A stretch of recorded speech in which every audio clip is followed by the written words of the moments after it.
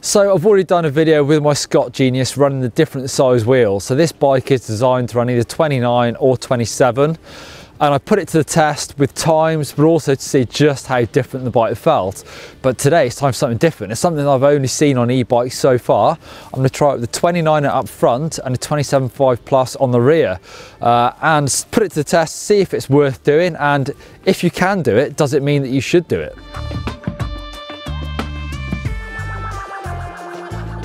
So I've been running this bike now for a couple of months with the 29er wheels and it's been riding great, to be honest, but I've swapped out the rear now for the smaller wheel. So it's 27.5 and I've got that 2.6 inch tyre, so it's not only wide but it's deep as well. People are starting to shy away from calling them Plus a little bit nowadays, but it's definitely wider than your average tyre.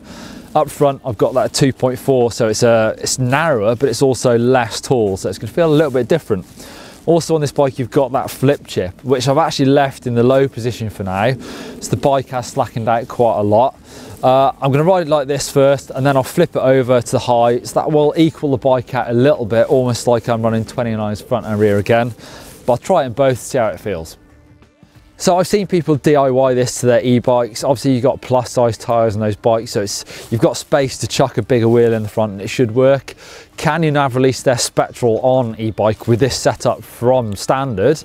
But does it make a little bit more sense on an e-bike where you've got all that power going through that rear wheel? To have that bigger tyre, you get a bit more drive on the floor. Is it going to work on a normal bike? I don't know yet. How do you think it looks? Let me know in the comments down below. At the moment, jury's out for me. I think it looks a little bit weird. I'm definitely not used to seeing a bike look like this, but I'll take it for a ride, see how it works.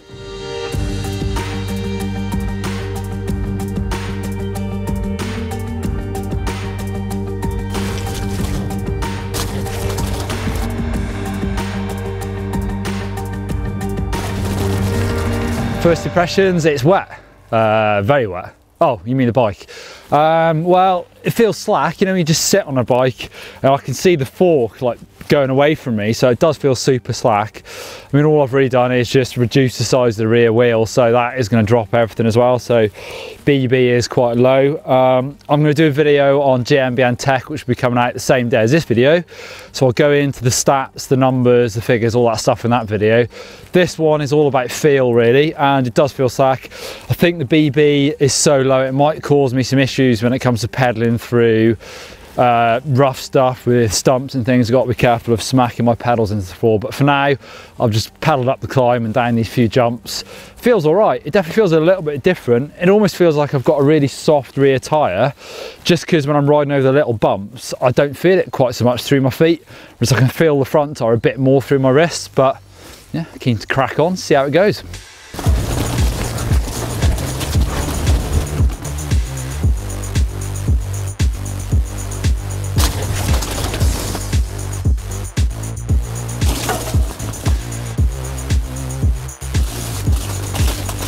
Well, it's so wet, I feel just like Danny Hart at Champery.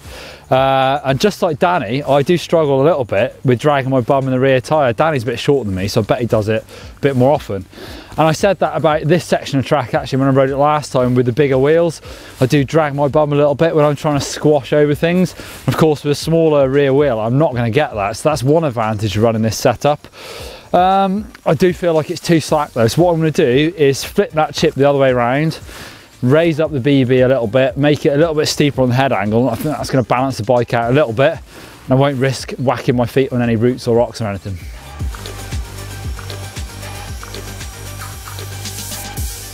So I don't know exactly what that's done to the angles of the bike, but it feels much more balanced now, bringing it back up. Doddy has lent me his digital angle finder thing. It's probably got a much better name than that, but I'm going to use that in the tech video that I'm going to do very shortly to tell you just exactly what that has done to the bike. But sitting on the bike, I think it feels better, so time to give it another ride.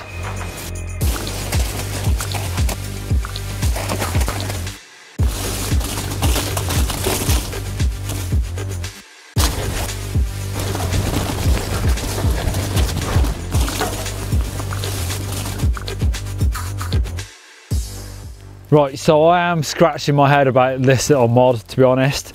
I can see the bike's really versatile. I've talked about it in the other videos. We can run either 27.5 or 29. What about mixing the two up? I really don't feel as much a difference as I thought I would, to be honest.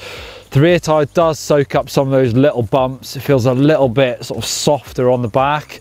But one of the biggest disadvantages for me, and I talk about in this other video as well, is with the wider tyres, they just float a little bit.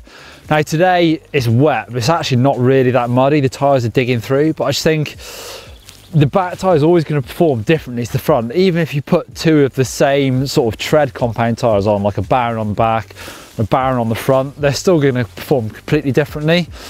So for me, I don't think it's enough of an advantage to run the smaller rear tyre. Maybe if you ride somewhere that's really rough, really chattery, it might help to have that bigger wheel on the front, just to reduce some of that sort of feedback through the wrists, and the deeper rear tyre on the back to sort of soften those blows a little bit. But for me, I think I'd choose just either 27.5 or 29 front and rear, and not mix the two.